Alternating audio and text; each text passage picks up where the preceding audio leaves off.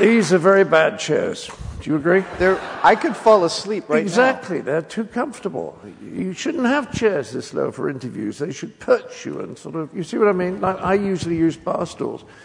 So when it gets really boring and you all fall asleep, it's not our fault, right? We could ask for pieces of wood to put in here well, and keep yes, us... something to... maybe we should just stand...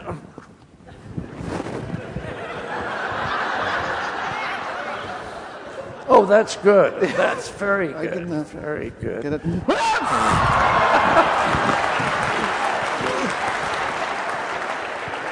I'm going to go and see if there's a better chair.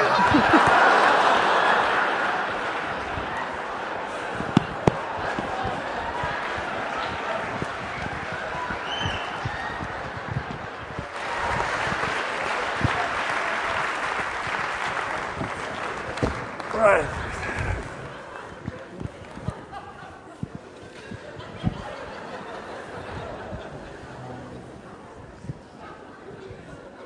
If I really like someone, they can come up here. That's better. That's much better.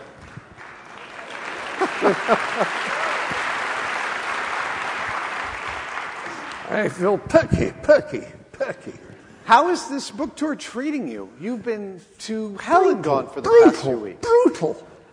We came to New York. We had 2 days in New York, Washington, Boston, Chicago, Kansas City, Denver, Vancouver, Victoria, Seattle, and here. I can't believe you can remember all those. Well, it was, and I think I did those in just under 2 weeks. So you just get pretty tired. You really do. Yeah. Mainly because on those planes now, the seats are so small. I mean, they're all right. You're a decent size. You're not huge, but you're not tiny, right? It's true. They fit me you're very okay. well. They fit you. I'm miserable. Oh. I always think of those bamboo cages that the North Koreans... With the water up to here? Yeah, that's right. So you couldn't get comfortable, right? They used to keep our pilots in them when they caught them. Kafka called it something. Kafka talked about it in the penal colony. It was this box that you couldn't get comfortable in. Yeah. Just like that. It's just like that. So I have to sit there for 2 hours being uncomfortable and then get in a car, and they always get me a small car so that I can't sit up straight. So by the time I get to the hotel, I'm kind of... And I'm 75 anyway, for God's sake. You look damn good for 75. Thank you. I don't want to make you feel old with this comment, because you are old, but... No, I'm very old. Well, 75 is nearly dead. For most of human history, it's way past dead. Way past dead. Methuselah. Absolutely. I want to tell you... But then it's not such a bad thing because most of the best people are dead. Right? It's true. But most of the people you and I would like to meet most, like Plato, right? Who would Feynman. Richard Feynman. Who is dead that you'd really like to meet? Well, Richard Feynman, Da Vinci. Feynman? Yeah. Yes, wonderful man. Did you ever meet him? No, but he's got this incredibly positive attitude when things went wrong. Whereas most of us think, oh, fuck you, what are we doing? And Feynman would say, now that's interesting. Yeah. And I think that's the most wonderful attitude. My favorite last words, an 18th century woman. She was vaguely upper class, and I don't know her name because she wasn't famous. But just before she died, she announced to the people in the room who were waiting for her to die, it's all been most interesting. Isn't that wonderful? What a great thing to be able to say. What a great thing to be able to say, exactly. That's awesome. I wanted to tell you that I'm sure you've been peppered with all sorts of memories people have of the first time they saw you. The memory that I have is that watching Monty Python was the first time I was laughing with my parents. Oh! That's so touching. It made me feel so grown up, and I've been searching for that ever since. You know, I find it very touching because a lot, particularly in America, a lot of men have said that it was the only thing that they really connected with their dads on, which is sad in a way, but at least they had that. Yeah. And, well, you see what I'm saying? And, yeah. and I love that. In fact, one of my failures, which was Fierce Creatures, was an attempt to make a movie specifically for children to watch with their parents. Well, that was what I was trying to do, and everyone thought I was trying to make Fish Called Wanda again. But I think that's lovely. I think when people laugh together. Exactly. And it made me feel like I was having a connection with them. I just remember being unhinged and not being able... We're trying not to laugh so we can hear the next line. Yes. We're choking. Yeah, it's wonderful. Can't remember many things more. The only real connection I had with my mum was that we laughed at the same things. And it was very odd because on the whole... let me tell you a story which amuses me about professional comedians. W.C. Fields is one of the greatest comedians ever, and I don't think young people know him as well as they should. He was absolutely wonderful. And somebody said to him once, they asked him about a professional comedian's sense of humor. And W.C. Fields said, well, for most people, if an actor dresses up as a very, very, very old woman, and walks along the street, like this, and falls down a manhole, they'll laugh.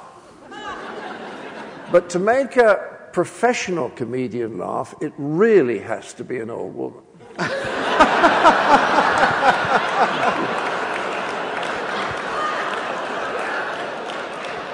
You have an anecdote in the book about making your mom laugh with a really dark joke. Yes, well, she was a very anxious and neurotic woman, and when I would telephone her, and she lived until 101, so I saw quite a lot of her over the years. I would ring up, or always made the call, and I said, hello, Mum, and she'd say, oh, hello, John, how are you? And I would say, I'm fine, Mother, how are you? And she would always say, with a hint of surprise, she would say, well, I've been just a little bit down this week. And, I don't know why she was surprised, because she was a little bit down this week for 50 fucking years. One year I said, one day I just spontaneously, it just came to, because you don't like it when your mother's unhappy. You want her to be happy, And, if you're with a depressive, it's very difficult. It's hard to cheer them up. But on this occasion, I had a moment of utter creative inspiration, because I said to her, Mother, I have an idea. And she said, oh, what is that? And I said, well, Mother, if you're still feeling this way next week, I know a little man in Fulham, and if you like, but only if you like, I could give him a call and he could come down there and kill you.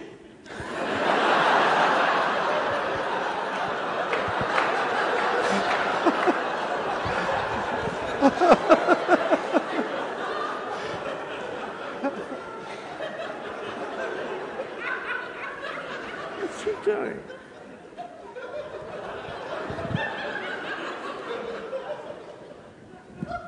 There's a man wandering around handing out bits of paper. What did he give you? Oh, a questionnaire. Oh, now I understand. Oh, I thought he was asking you for money, and I won't. And then, so from then on, any time she started to say that she was not very happy, I'd just wait a couple of minutes, and then I'd say, so should I call the little man from Fulham? And she'd laugh every time and say things like, oh no, I've got a sherry party on Friday. In the book you describe, there's this moment before she laughs where you wonder if you've gone too far. But that's where everything lies, right? In that pause. Right, in that pause. I did wonder whether I'd gone too far, and I sometimes do. I had two very nice women assistants in London. This is about 20 years ago. They were late 20s or early 30s. I was very fond of both of them. Melanie and Amanda and Henrietta. And the most extraordinary thing happened, which is that in a period of 2 weeks, both of their current boyfriends were killed in accidents. Oh. One in a car accident, one in a motorcycle accident. And I walked in a week after that into the office and just said, Anyone dead today I should know about, you see.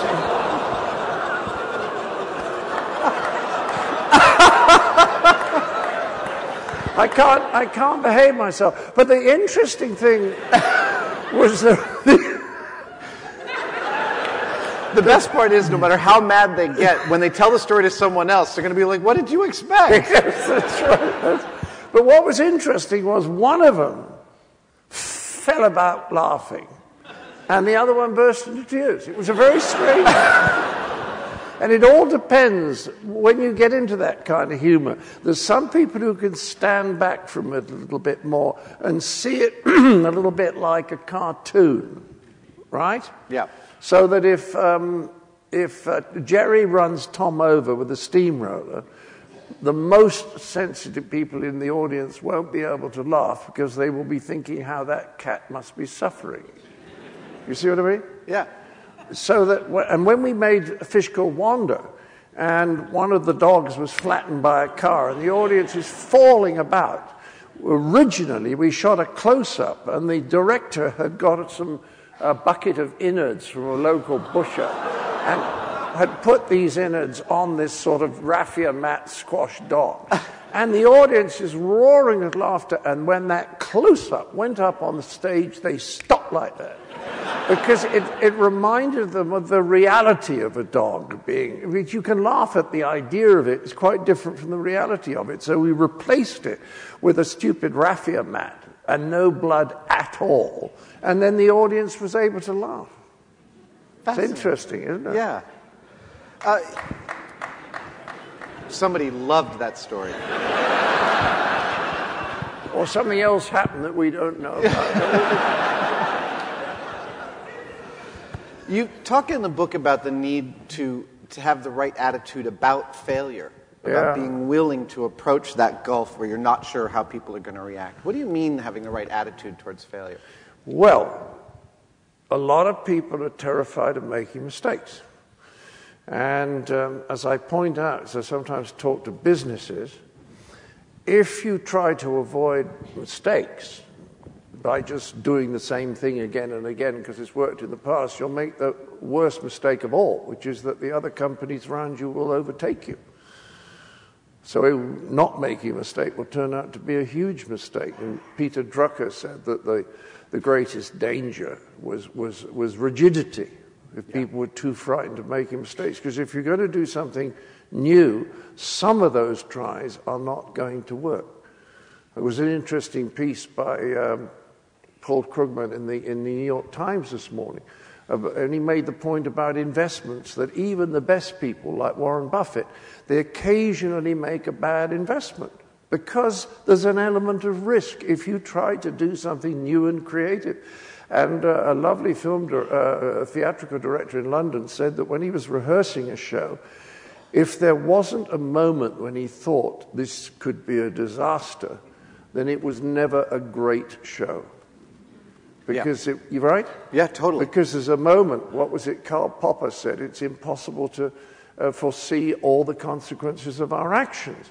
And that's particularly true if audiences are concerned.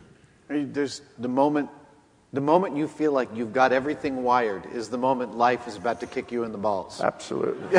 That's absolutely right, yeah. And you can see it happening to people. They really begin to think that they know. And that's dangerous. Yeah. And that they're special. Yes, that they're special. There's a wonderful bit of research. You know Philip Tetlock? Have you come across this guy? No. It's mentioned in The Black Swan, which is the most interesting book I've read for years. And Tetlock wanted to find out whether these pundits, these experts on politics and economics, could make good forecasts. So he went to them and he asked them a large number of questions about what was going to happen in 5 years' time and 10 years' time. And the fascinating thing was that they were all hopeless. But the people who were most hopeless, and I think this is fascinating, were the most famous ones. Because when you have an idea, right, you have the affirmative bias. Yes. Which is that if you have an idea, and then you get two bits of information, one of them confirming what you think and one of them disproving it, you're much more likely to accept the one, right? Oh, yeah. So that means that you want something that affirms your bias or your prejudice. And the bigger your ego, the more certain you are that you're right and that you don't need to look at all the feedback coming in, only the feedback that proves that you're right. And that's why they were the worst people. Totally hopeless at guessing anything. Anything. Yeah. And it's a lovely realization. I mean, this is what my third book's going to be about. It's going to be called Why There Is No Hope. You've been saying this on this book tour. I have, because I just got interested. It's not in this book, which, Where is that book? I left it in the dressing room. I'll get Howard, my lovely friend, to bring it in later on. What was I talking about? It's just the idea, which I began to get reading The Black Swan, and I think you know a great deal more about this than I do, really, although you're politely pretending you don't, is that we don't know what's going to happen. And that I would go from there to another thing, because when I started to write a couple of books about psychology with my old therapist, who was really quite famous, I said to him one day, I said, what percentage of therapists in this country do you think that really know what they're doing? He said 10. He said 10%. And after that, every time I met someone that I thought this person is special, I said to them, how many people in your field know what they're doing? The lowest I got was 5. The highest I ever got was 20. Most people said 10 to 15. Thank you, Don. Most people said 10 to 15% of the people in their business really knew what they were doing. The rest of them just applied a set of rules, but if they didn't work, those rules, they're like me when the computer goes wrong. They don't know what to do next. You see what I mean? Yeah. And I think that that's an extraordinary thought, that 6 out of 7 people have no idea what they're doing. Well, and moreover... You don't disagree with me, do you? I don't disagree with you at all. I think that one of the things that we spend a lot of time doing, what a lot of those experts spend a lot of time doing, is try to hope that they know what's coming next. Yes. Because not knowing what's coming next is, well, it's genuinely terrifying. It is until you give up hope, which is what I'm hoping. I mean, encouraging you all to do. Because once you say we don't have a fucking clue what's going on, we don't know what's going to happen, then you can just get on quietly with your life and enjoying a nice glass of wine and making as much money as you need, but not more.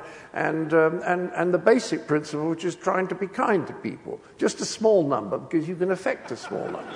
If you try and change the world, I mean, it's terribly funny that you think that people are going out there to try and change the world. You know, it's pointless.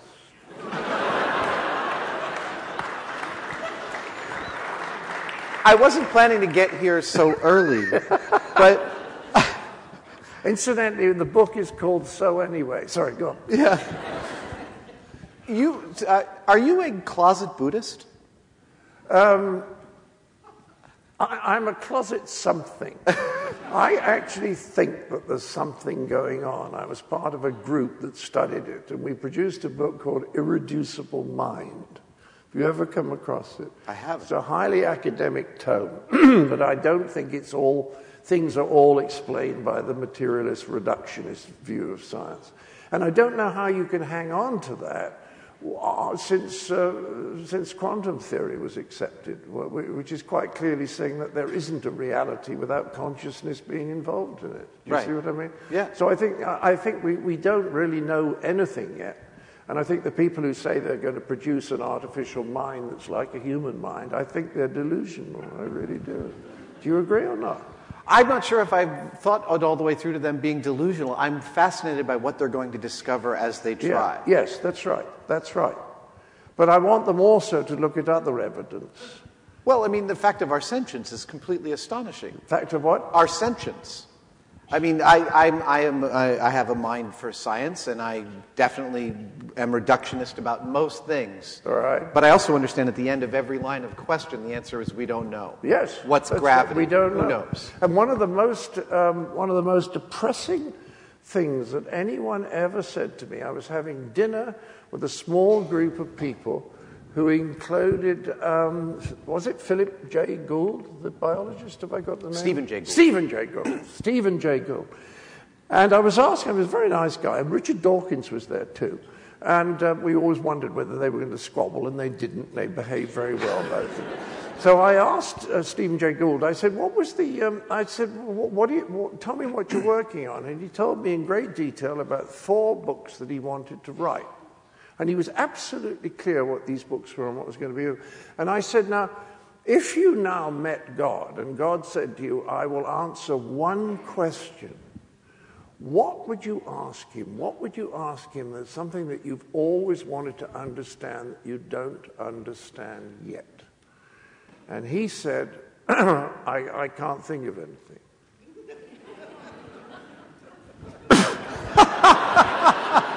This is a scientist.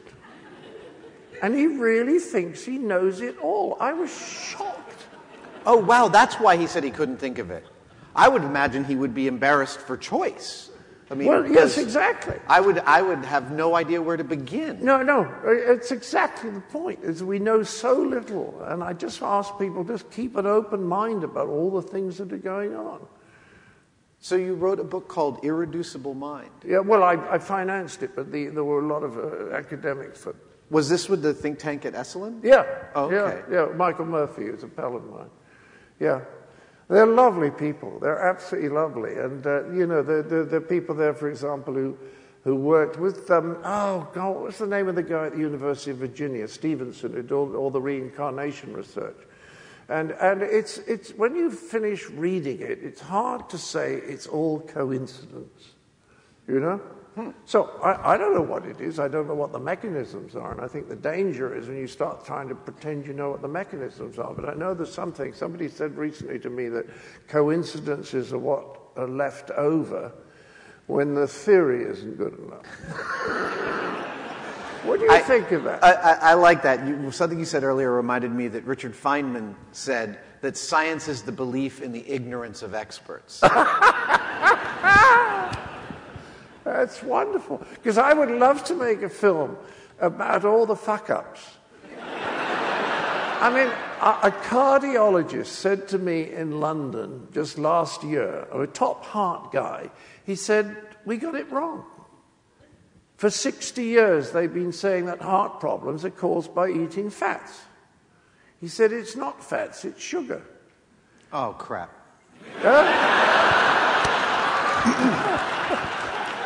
If there's one thing I like more than fat, it's sugar. Yeah. Oh, me too. Me too. It's bad news. Oh, shit. But I mean, the point is, for 60 years, they were out there telling everyone to avoid fats, and everything was based on this, and now they've decided, oh, no, we got that wrong. Sorry. But that's like we are, right? I mean, I was saying to one of my kids, I said, think about yourself 4 years ago. You know, they're 15. He was like, yeah. And I said, think about what an idiot you were. Yes. Compared to now. He's like, yeah. And I said, that's going to keep happening for the rest of your life. I think it was Mark Twain who said he'd never realized what an idiot was till he was 15, and he had a long conversation with his father. But he was surprised. When he got to the age of 20, he was surprised at how much his father had learned in the previous time.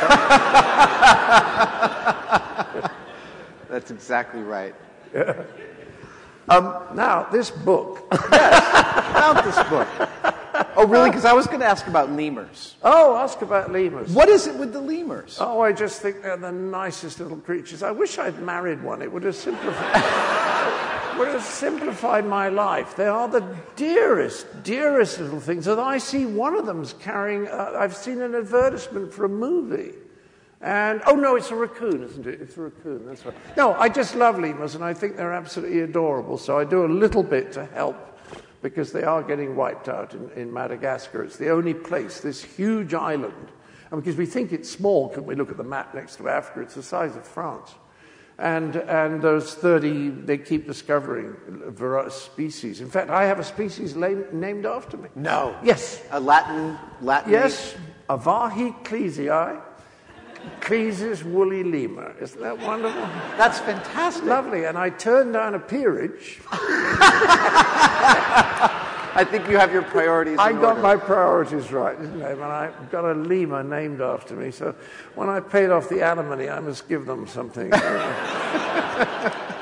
So about this book. Yes. You You started half an hour zero. before we mentioned it. I love that. You started zero, and you take it right to the first Python performance. Yes, that's right. Does that mean you're planning on a sequel? Oh, I should do a couple more. 'Cause this only gets to the first. But people have said, some people have said, well, we thought it was all going to be about Python. And I got slightly embarrassed. I said to the publisher, have we misled people? He said, no. He said, if you were going to write a book about Monty Python, it would be called Monty Python by John Cleese. If it's an autobiography, people will expect to be about your childhood and your parents and your schooling and all that stuff. So from a Python point of view, it's sort of showing how my sense of humor developed over the first 30 years. And I recount the very first Python recording when Michael Palin and I were sort of standing in the wings watching Graham Chapman and Terry Jones about to do a sketch about flying sheep. And I looked at Michael and I said, do you realize we could be the first comedians ever to record a show to complete silence? And Michael nodded and said, I was having the same thing. So it was as risky as that when we started it.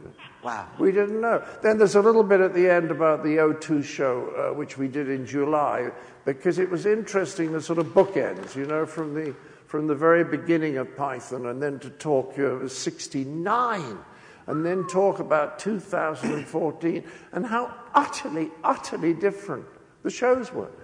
I mean, one was a tiny little private TV thing that was put on late at night, and some weeks the BBC would cancel it and put on show jumping instead, I remember. And then suddenly we're in the this is a lovely theatre. This is a fabulous, it's just a great size. We were in one 16 times bigger than this. It just went back and back and back, and it was just amazing because they were all Python fans, and were they reciting along the lines? Yeah, they knew the script better than we did, you know. There was a case one time when I was in New York once, and I knew how the audience knew it, and Michael threw me completely with an ad lib in the Dead Parrot sketch. Yeah. He offered me a slug to replace the parrot, and I said, "Does it talk?" And he was supposed to say, "Not really," but he said, "Well, it's been muttering a bit tonight." And by the time I'd recovered, I'd forgotten where I was. And I was so relaxed, like tonight. If you have a great audience, you get very relaxed. I just said to the front row, I said, "What's the next line?" They all shouted it out. And I said, "What is the point of this? You paid good money to see me perform. You know the fucking sketch better than I do."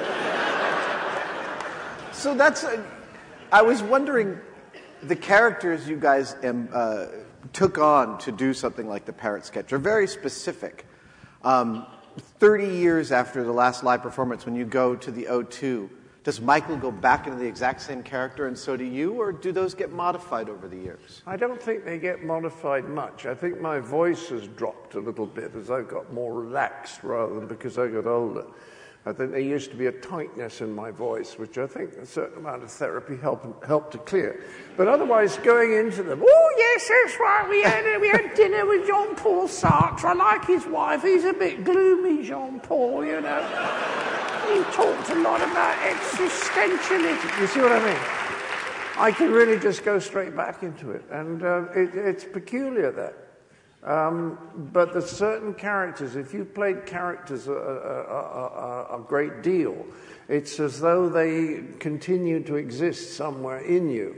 and you can just connect with that place and go. Even the gestures will be right. It's a real thing. It's a consciousness. It's a real consciousness. Yeah. And I think sometimes when authors say that a character that they're writing takes over the book, I think that happens. I think when you're writing a character sometime, if you're an actor playing a new character, you kind of feel it. You try and feel it, and then you do something in rehearsal. You suddenly think, ooh, that felt right. And then maybe an hour later you do something else. You go, ooh, that felt... And so you've got 2 points on the graph.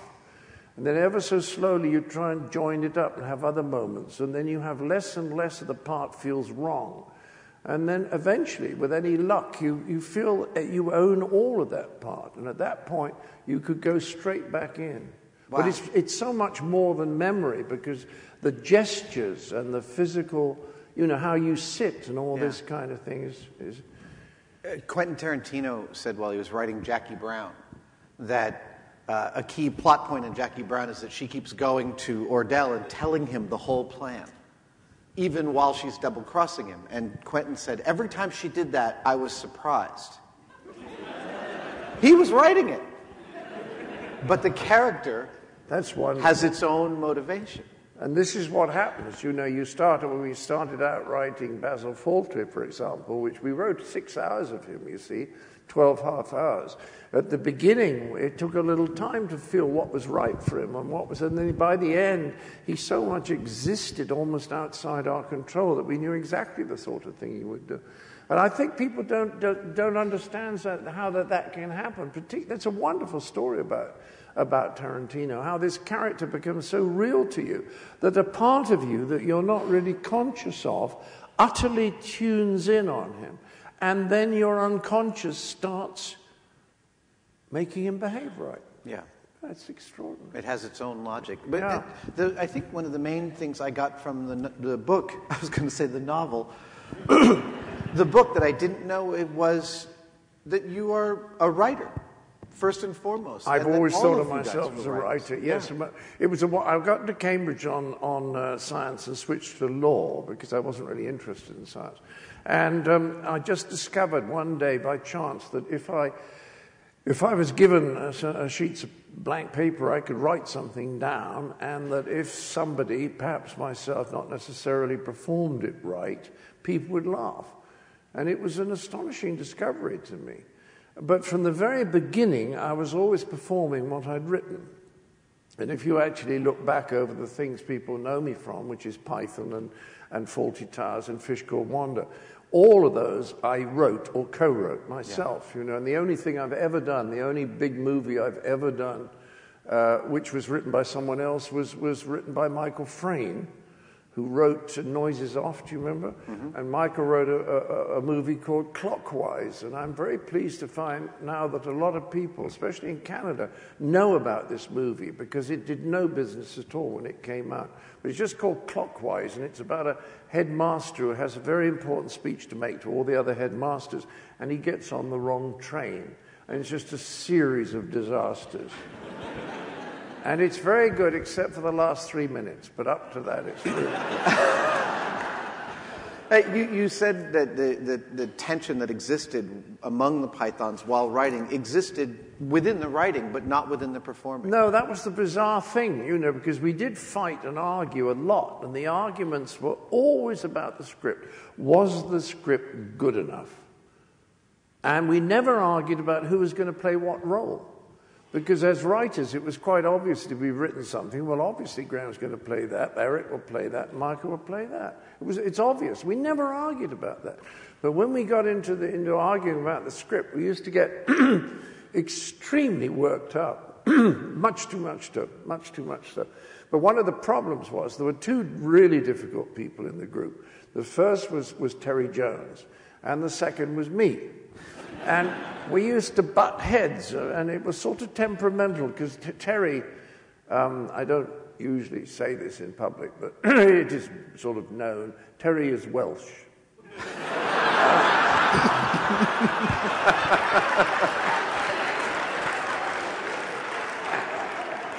And I once explained to Terry that God had put the Welsh on the planet to carry out menial tasks for the English.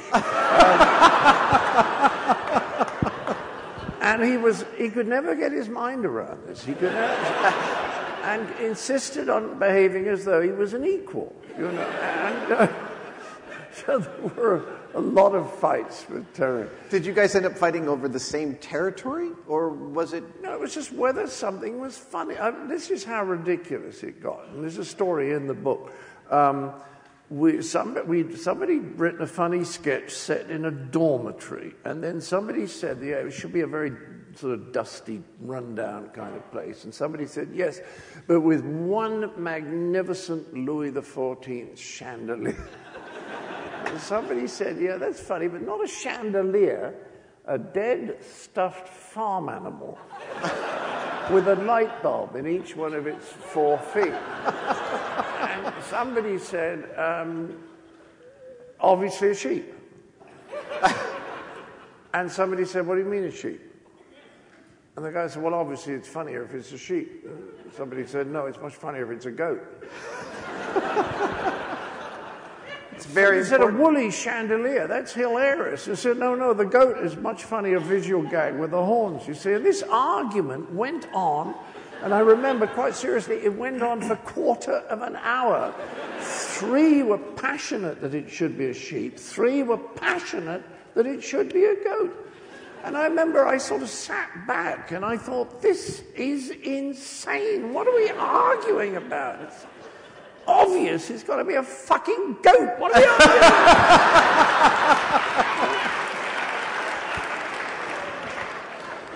Now, there was a lot of passion went into that. I can see. You know, it was ridiculous. But I remember reading after Meaning of Life came out that you guys, I don't know if I've got this correct because I'm going back to my brain at that point, but did you guys write that in Hawaii? No, we wrote a bit of it in the West Indies. What happened was that after Life of Brian, which the Pythons all feel is very much our best show. Hello. Oh, thank you. Thank you. Are very much our best film. And I agree. I think the first half, thank you. I think the first half of Holy Grail is very, very, very good, but I don't think the second half's as hot. Whereas Life of Brian, there was a real story there, and and it was about something important too. And when we got to Meaning of Life, we could never agree on a story, and we kept meeting and writing for a month, and we had masses of material, and nothing could come together to unify it. So we all went off where we'd been to finish Life of Brian. We went off to the West Indies. Oh, okay. For 2 weeks, and I said on the first night, I said, I have a plan. And they said, what? I said, let's not do any work at all. Let's just have a wonderful holiday on the beach in the sun and then go back to everyone and say, we're very disappointed, we just couldn't put it together. And I just about won the argument. And then that little Welsh bastard came down the next day and said, I was thinking last night, I really think, and he had put all the different sketches into sort of stages of life. And I remember my sense of disappointment. I thought, oh, God, we're going to have to make this fucking film now. And he was entirely responsible. It was his determination. Otherwise, we would have had a wonderful holiday. Life of Brian does contain, I think, what might be my single favorite Python joke, which is, you're all different. That's the one. That is the greatest. That is the greatest joke of all. He comes up and he's decided he's going to pretend to be the Messiah. I think that's right. And they say, tell us. He says, you've all got to think it out for yourselves. And they all chorus, yes, we've all got to think it out for ourselves. And then he says, you're all individuals. And they shout, yes, we're all individuals. And then one guy says, I'm not.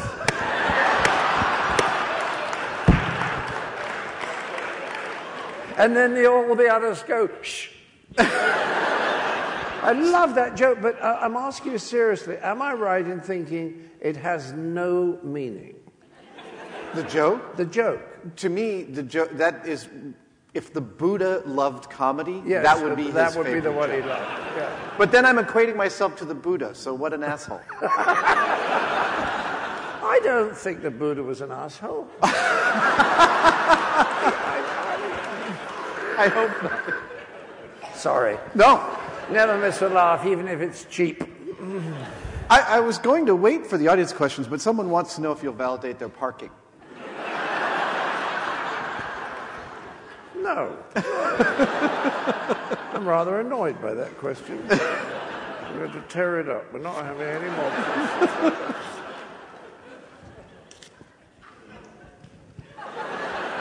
I'm looking at my questions for the first time this evening. About time you looked at that, shouldn't you? Yeah, I think so. You said that the two geniuses you met were Peter Sellers and James Burrows. Yes, and Peter Cook. And Peter Cook. James Burrows was the director of Cheers, and he was the best I've ever worked with. An extraordinary thing was there would be last-minute rewrites handed out just before the show. And when we had a read-through in the dressing room with the new, not a read-through, we would all do the lines, but incorporating the new ones that had been suggested, he already knew the new lines better than the actors did. I don't know how he did it. Wow. And he's an absolute genius at knowing where to put the cameras and make it all work. He had a bad experience early on making a movie, and he said, I'm never going to make a movie again. And he just went on and made these great television shows. Wonderful shows. Peter Sellers was the greatest comedy actor I ever saw. And if young people, if young people don't know him, then you must watch Dr. Strangelove. Yes! Yes! I was just going to bring it up. But the greatest, one of the greatest comedy? It might be. Every time I watch it, I'm laughing hysterically and I'm crying at the credits because I'm so sad. Yes. And that scene where Merkin Muffley, where he's the president and he's on the phone with Dimitri telling him about the bomb, and the camera doesn't move. And I was thinking, he did this 10 or 15 times that day for Kubrick. And it's the most, Bob Newhart, who I love, invented that phone stand-up comedy. It is such a masterpiece when he's talking to It's wonderful, and it is, the subject is so serious. It is nuclear destruction of the world. And it's the most wonderful, and he plays Strangelove, this strange German rocket scientist. Yes. Whose arm, when he's talking, his arm's going up. Sort of like Mr. Hilter. Mr. Hilter. and then he also plays an RAF officer. It's extraordinary. And then Peter Cook, who was the greatest producer of comic material. And the extraordinary thing about Peter was he was a genius because he didn't have to work at it. But it's very interesting because when his genius ran out after 20 years, he didn't know how to grind it out like the rest of us. He couldn't do it. He went a long way downhill in his performance. All intuition. It was just, he could, if you wanted 3 minutes of funny material, you would just hold a microphone up to his mouth for 3 minutes. I mean, it was just extraordinary what he could do. I'm astonished by the level of detail. You said writing this book, I've read an interview where you said writing the book was relatively easy and straightforward, but I'm gobsmacked by the detail. I mean, how did you compile all of the timelines? There must have been a lot of there was a guy called James Curtis who's a really marvelous writer who has written a wonderful biography of Spencer Tracy, and before that of W.C. Fields. And he was helping me with the timelines because he was so expert on that kind of research. And he dug up reviews that Washington papers had done of shows I'd done for a week in a nightclub in 1965. I mean, he found this stuff everywhere. And it was incredibly helpful because sometimes you'd think, but that doesn't make sense. I can't have... And then you suddenly realize, oh no, I did the show in Chicago, then I went back to New York before I went to Washington. Just little things like that, which clarify these puzzles that you come across when you can't figure out what happened in what direction. But you see, my experience of memory is that when I meet someone that I used to know very well, they will remember 2 stories about me in considerable detail, which I will have no recollection of at all, and vice versa. Yeah. And yet I can tell them very specifically what happened, and they have no memory of it. And that happened yesterday. Somebody told me in great detail of something that had happened that had involved me when I was about 18. No recollection of it at all. And in fact, when I was doing a rather fun show in New York with 4 fun women who sit on a sofa... The View. The View. Fun. They're fun. They're great fun, and they showed me a clip of a sketch, and I watched it, and I would have bet money that I'd never been in that sketch. I had no recollection of it at all, and I sat there watching it. I'm just amazed that you could have forgotten something. But look, someone else wrote it, which is one of the reasons I probably didn't remember it. And then I rehearsed it for 5 days and recorded it, and that was probably 1969. So the memory, what it seems to me that memories, you remember what's meaningful and you forget the rest. So that if there was I tend to remember stories when there's a kind of moral at the end of them, a sort of Aesop tale moral at the end. A moral for yourself. Yes, or a point or a learning thing. Those are the kind of stories I tend to remember more than outright jokes. Well, so, I mean, when you go back over this material and you comb through it, you must find other stories you totally forgot about yourself. Yeah, and scripts that I'd forgotten. For example, I talk about a series here which I did with Marty Feldman and Graham Chapman and Tim Brooke Taylor, and I did it in '67. We did 6 shows in the spring and 7 shows in the fall. And then, after they'd been transmitted once, the Frost organization wiped the tapes. Because the tapes in those days were about that big and that thick, and by the time you put 13 of them on a shelf, you were running, and most offices were running out of space. And they used to take them, wipe them, and use them again for another program. Wow. Shows with Marty and me and Graham, and they just wipe them. Well, they're beginning to crop up. The Swedes found 5 compilation shows in a vault in Sweden. Dear Marty's widow, Loretta, died last year and left me 2 tapes from her attic, 2 more shows. Wow. David's younger son, who's my godson, found 2 more shows just before the O2, including a last show, the last one we ever did, the 48 show it was called, which is so like a Monty Python that if I showed it to you guys now, you'd just be amazed. The only thing that's not Python is the faces, but the humor is exactly like Python. So it's very interesting when you discover this. And I mean, here, have you got a book? What's that? Have yes, you got a book? I do. You got one with you? I don't. Oh. I left it in the car. Can we have his book? And we'll read a sketch together. That'll be all fun. right. Will you do that? Lovely. That? Absolutely. Because it's...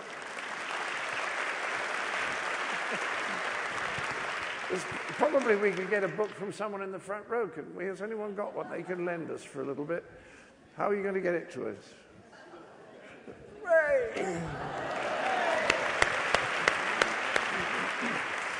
Thank you. And don't think you're getting it back. I really love this sketch. I shouldn't say that just before I'm about to read it with you, but hang on. At 295, I know it's there because I read it the other day. Now, I want you to play Graham Chapman. Okay. Because I'm sitting in an office, and it's a place that you go if you want to train your memory, if you want to get a better memory. So you come in, and I say, come in.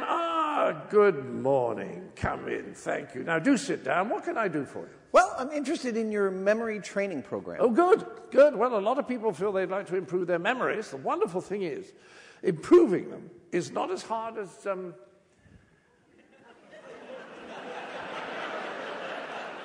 it's not as hard as nails. I beg your pardon? It's not as hard as nails. It's word association. You see, it's the basis of my system. You remember things by associating with people like that. People like what? They like to improve their memory. Now, what can I do for you? I'm interested in your course. Good. You remember that, you see. You have learned to associate your interest in my course with my asking why. See, it's association of ideas, the basis of everything that we do to acquire a better memory. And it's not as hard as... I think. No, not as hard as nails, remember? Never mind, you'll soon pick it up. Now, take a common object like this. A saucer. Good, well done. Now, what does it make you think of? Well, what would you like to think of? I like to think of... Nude woman? A nude woman? A nude woman, well done. You're getting it. What is the nude woman doing? Drinking tea. Good. And what's she drinking tea out of? A cup. Quite right. A cup and saucer. It's a saucer, you see. You getting it? I'm not sure. Well, one of the association ideas that is the basis of our method, in fact, the hole in the wall, and what do I see through the hole in the wall? A nude woman. Every time. Every time. Of course, it's such a strong image, you see, you can't forget it. You associate it with anything that you want to remember. Anything. Numbers, dates, names, anything. Just try again. Battle of Trafalgar. Oh, Trafalgar Square, hole in the wall. Look through the hole in the wall. What do I see? A nude woman. Excellent. And who is this nude woman? I don't know. The Empress Josephine, 1815. See, it rhymes. Josephine, 1815. 1815 was Waterloo. Trafalgar was 1805. Yes, but wait a minute. I haven't finished yet. Josephine's wearing boots, Wellington boots. You see, you can't see the toes, so deduct the 10 that you can't see from 1815. 1805, simple. Right, the date of Waterloo. 1815. Yes, but how do you do it? Wait a moment. Waterloo Station. Waterloo Station, train to Brighton Pier through the hole in the wall. And there's the Empress Josephine in the nude 1815. But she's got Wellington boots on. No, Battle of Waterloo, Duke of Wellington, in he comes, wants his boots back, so he sees her toes, no need to deduct 10. Waterloo, 1815. Fire of London? What? The date of the Fire of London. Oh, let me think. Date of the Fire of London. Fiery, Samuel Pepys. Yes, Pepys wrote in his famous diary about the Fire of London. Samuel Pepys peeps through the hole in the wall. And what does he see? A nude woman. No, 3 nude women. By the light of the fire, he sees 3 stunning, gorgeous nude women. Sex, 1666.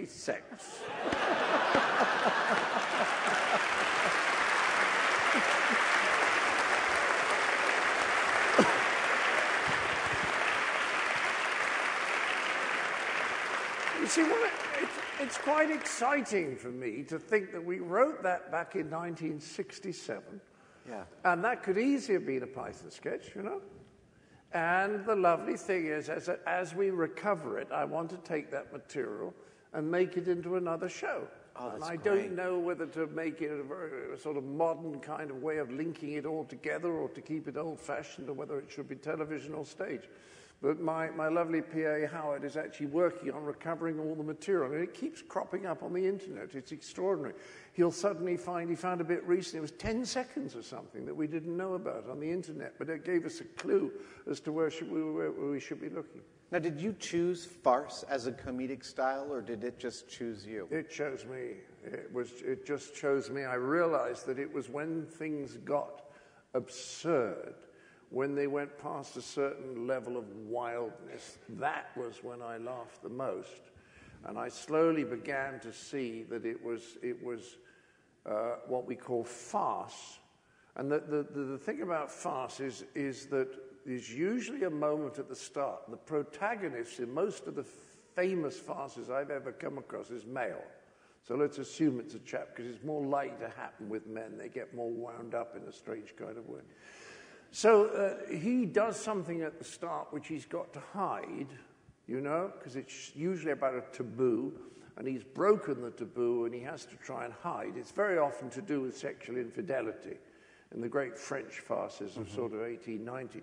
And what happens is that as he tries to cover it up, his attempts to cover it up don't quite work, and then the attempts to cover up get wilder and wilder and wilder and wilder.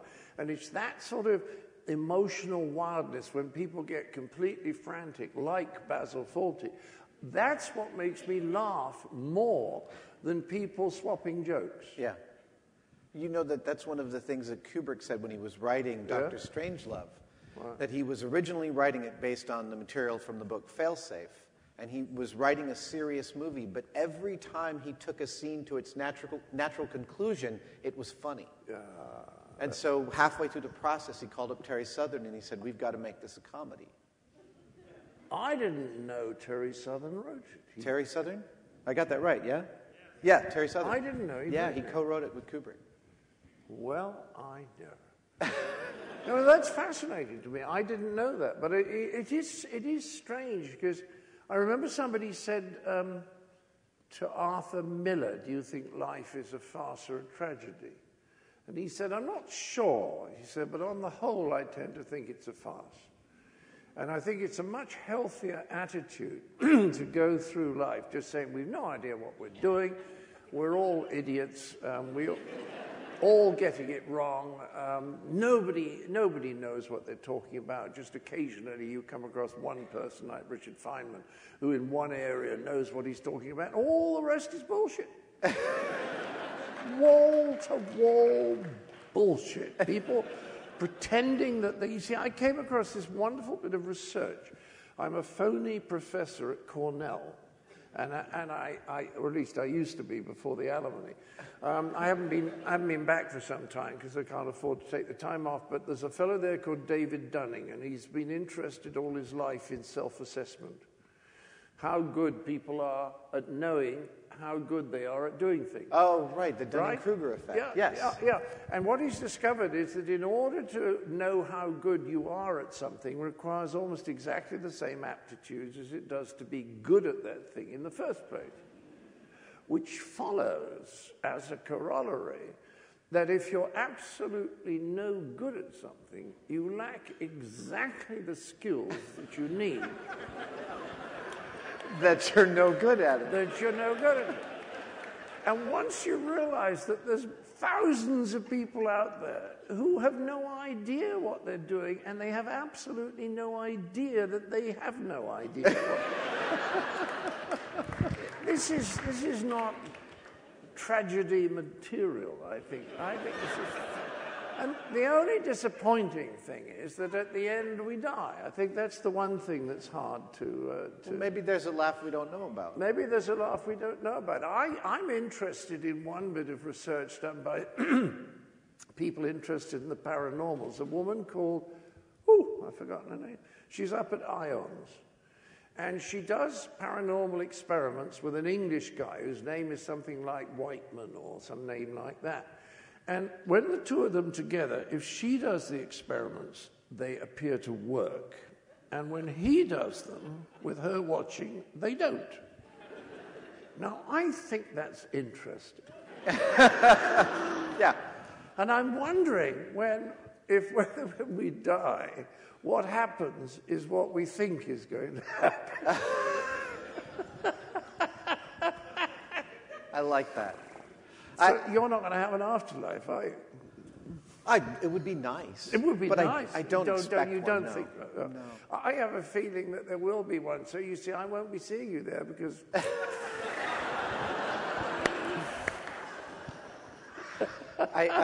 Castaneda says in one of his books, his teacher, Don Juan, tells him, no, it turns out there is no point to any of this. No point at all. There is a thing that gives us our consciousness. It is hard and cold, and we refer to it as the eagle because that's what it reminds us of. But it is something that gives birth to our consciousness. And then when we die, it eats us back up again. And Castaneda says, well, what's the point? He says, there is no point. But as a thanks for this brief period of sentience, we try and expand our consciousness while we're here because it makes a particularly delicious meal for the eagle. That's very good. Thank you. Thank you very much. Oh, I love that. That's as good as it's all been most interesting. I like the grammarian who, as they were dying, I can't remember who it was, but apparently they said, "I am going to," or "I am about to die." Either is correct.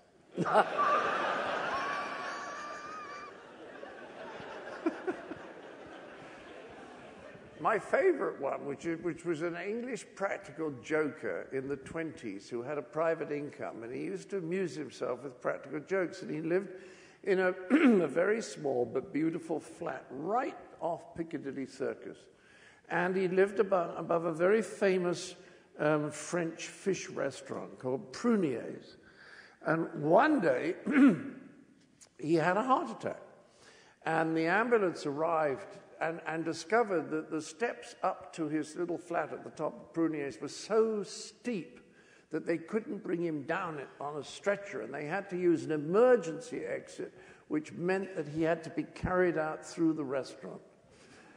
And as he was carried out through the restaurant, dying, he raised himself up on one elbow and said, "No. Don't eat the halibut."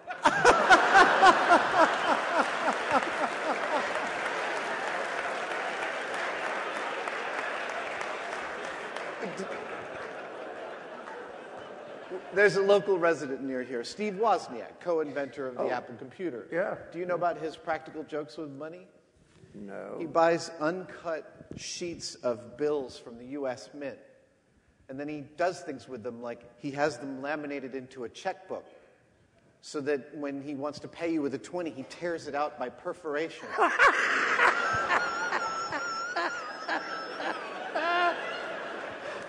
His whole goal is to convince you that he's giving you money he just printed. So he'll also have them put on rolls, or he'll just pull out the sheet and use a pair of scissors to cut you out $40.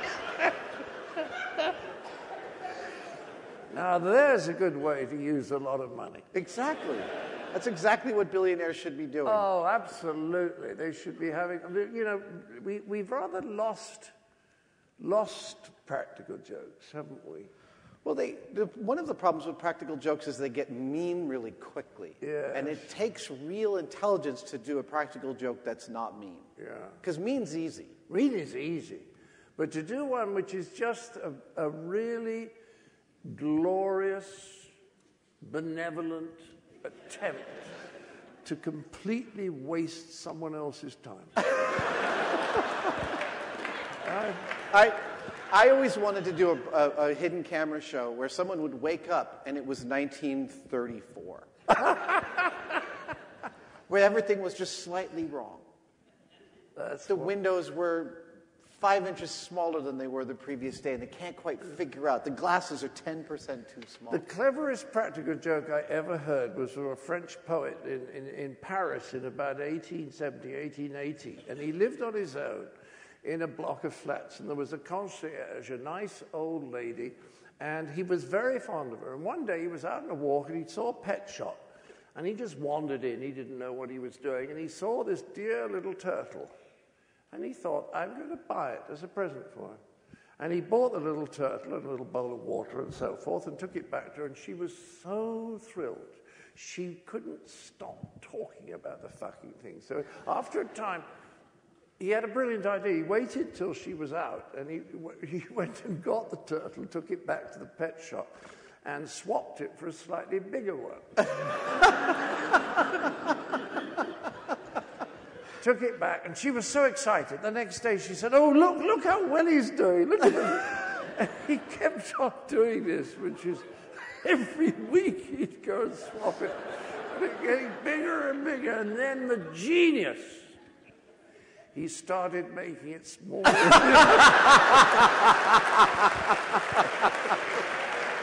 That's beautiful. It puts a whole different slant on scientific inquiry, doesn't it? Yes, it does. That's right, yeah. I think it's time to start asking some questions from the audience here. Oh, yes, it is, yeah. What would you be doing today if not for Monty Python? Ooh, what an interesting question. If not for Monty Python, I don't know. What I'd really like to be doing is I'd like to make documentaries about things that I really don't understand, which would be humorous. They would be really humorous. I'd love to make a documentary about what religion would have been if the churches hadn't fucked it up. You see, I think that would be interesting, you see? What is mystical experience? You know, what is it? What is it about? Why do people find it so extraordinarily emotionally powerful? And yet, why does it always fall into the hands of people who then basically turn it on its head? Because I think it's very hard to justify, for example, the Spanish Inquisition, you know.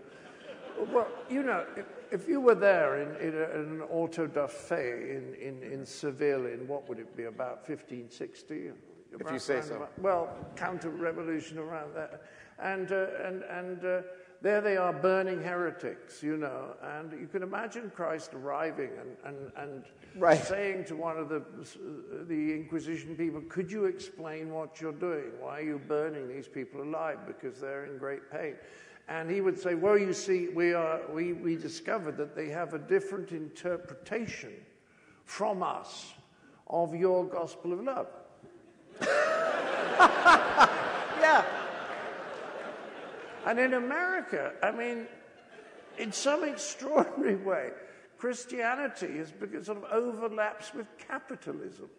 You know what I mean? Oh, yeah, it's all real estate. It's all real estate, and huge quantities of money being generated by preachers. And I want to say that I don't think he said, blessed are the rich. So it's fascinating. Somebody once said that an idea is not responsible for the people who hold it.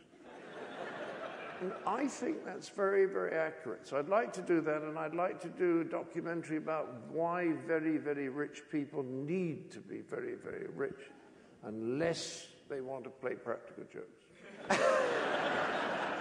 I agree. I find myself wondering about that, too. Why do they need so much? I remember I said to someone in Santa Barbara once, the funny thing about the very rich is how greedy they are, that they still want more. And he said, no. They're rich because they're so greedy. In other words, they're not really affected by the money coming in. That is the personality type. Right. They just they're continuing to attempt to satisfy them. That's right. And a psychiatrist said a beautiful thing to me about a year ago in London. He said, if you want to understand what God thinks about money, look at the people he gives it to.